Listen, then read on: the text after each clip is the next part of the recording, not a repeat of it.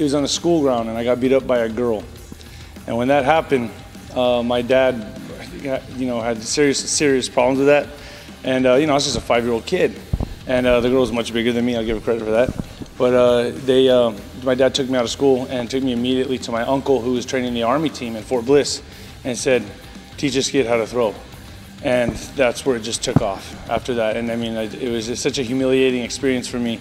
And then, that, and then going to the boxing gym, it was like, instead of daycare, I was going to the boxing gym every day. Honestly, I just fell in love with it more than any other sport. I played baseball, football, basketball, everything, and I excelled at all of them. But boxing, here's the thing about boxing is the gym always welcomed me with open arms. I was in trouble a lot as an adolescent, as a kid. Getting in trouble with, the law, police all the time.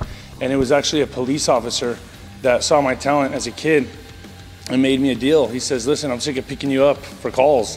He goes, "How about I pick you up if I promise to take you to the gym every day," which he did every day after school. He picked me up every day. He goes, "Will you stay out of trouble?" And I said, "Yes, I will." His name is Joe Sullivan. He picked me up every day after school in a cop car and took me to the boxing gym every day just to keep me out of trouble. And I owe him everything, and basically the trainers that were at the gym that always welcomed me no matter what was going on in my personal life. Well, I'm not gonna lie, I still messed up a lot, I just did. But boxing was like my sanctuary. I was at peace there, more so than any other place. I just didn't like the football coaches, I didn't like the basketball coaches. Something about the boxing coaches, they teach you how to relax in the ring, how to stay relaxed under the most adverse conditions. And I learned to enjoy, I found peace in the gym. It was my own special thing. And all the gyms back then, I don't know how it is now, but back then when I was growing up in El Paso, Texas, the gyms were always in the ghetto.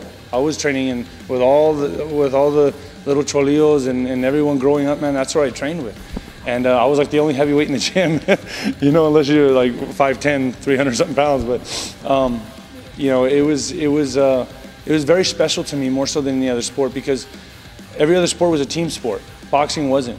And I felt a challenge in that spiritually, I'm a big believer in God, and I believe that if whatever mistakes I'm going to make, I'm not going to lose it for the team. I'm just going to lose it for myself, or I'm going to win it for myself. I've made a big impact in my hometown. I've influenced a lot of kids. I teach kids as much as I can when I'm in the gym. Especially in my hometown, I'm very well known out there.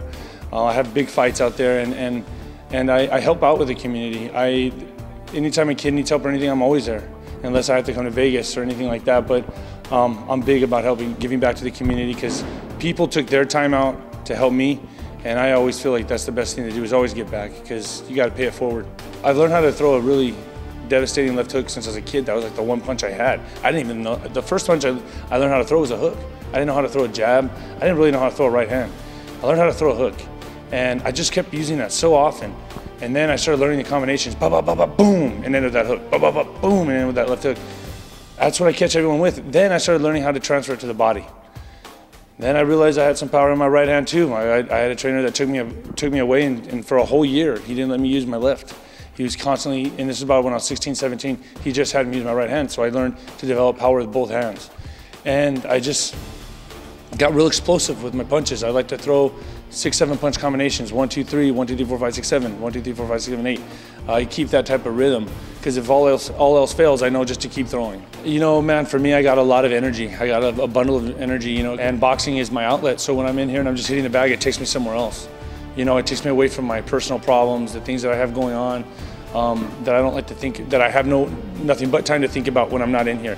So when I come in here, it's an outlet, it's a release. And when I'm sparring, fighting, it's really bad for the other guy, man, because I'm taking all those life frustrations out on that dude. Like, he's not just fighting a fighter, he's fighting my issues.